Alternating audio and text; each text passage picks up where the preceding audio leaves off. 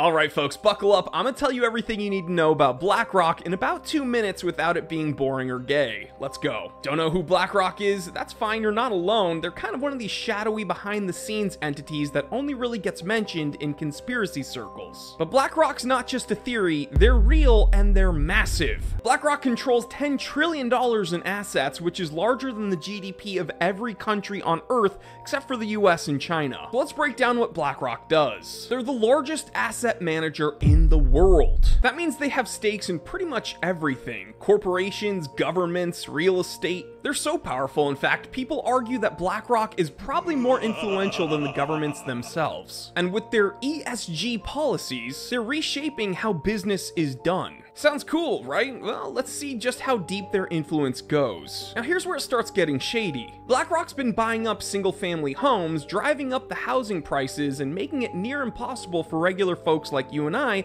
to buy a house. They're essentially playing Monopoly with real properties, turning the housing market into a playground for the rich while the rest of us are stuck renting forever. And here's the kicker. An alleged shooter in one of the assassination attempts on Trump was actually featured in a BlackRock commercial.